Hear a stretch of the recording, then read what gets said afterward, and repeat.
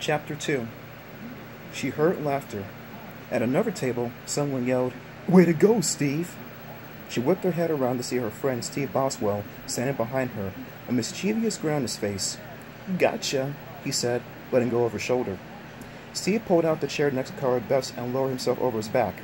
His best friend, Chuck Green, slammed his book back onto the table and then sat next to Sabrina. Steve and Chuck looked so much alike. They could have been brothers.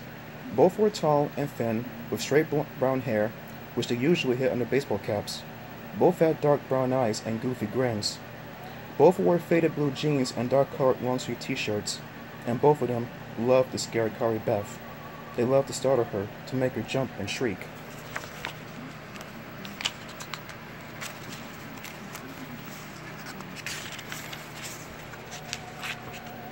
They spent hours dreaming up new ways to frighten her. She vowed every time that she would never, never fall for one of the stupid tricks again.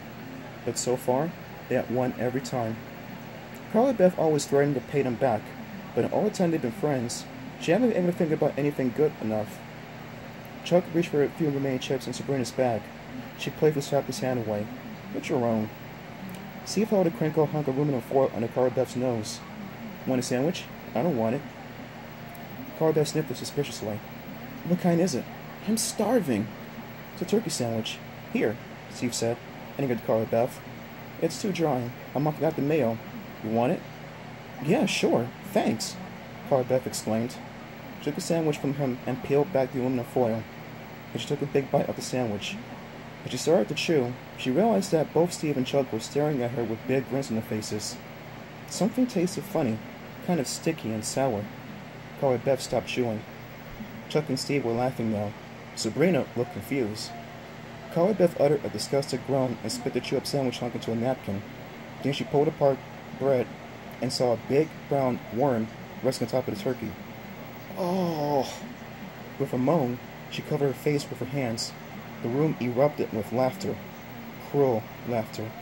"I ate a worm. I'm going to be sick," Carly Beth groaned. She jumped to her feet and stared angrily at Steve. "How could you?" she demanded. "It isn't funny. It isn't a real worm," Chuck said. Steve was laughing too hard to talk. "Huh?" Carly Beth gazed down at it and felt a wave of nausea rise up from her stomach. "It isn't real. It's rubber. Pick it up," Chuck urged. Carly Beth hesitated.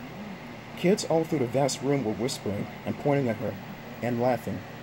"Go ahead. It isn't real. Pick it up," Chuck said, grinning. Carly Beth reached down with 2 fingers and reluctantly picked a brown worm from the sandwich. It felt warm and sticky. "Gotcha again," Chuck said with a laugh. It was real. A real worm. With a horrified cry, Carly Beth tossed the worm at Chuck, who was laughing wildly. Then she leaped away from the table, knocking the chair over. As the chair clattered noisily against the hard floor, Carly Beth covered her mouth and ran gagging from the lunchroom. "I can still taste it," she thought. "I can still taste the worm in my mouth. I'll pay them back for this," Carly Beth thought bitterly as she ran. "I'll pay them back.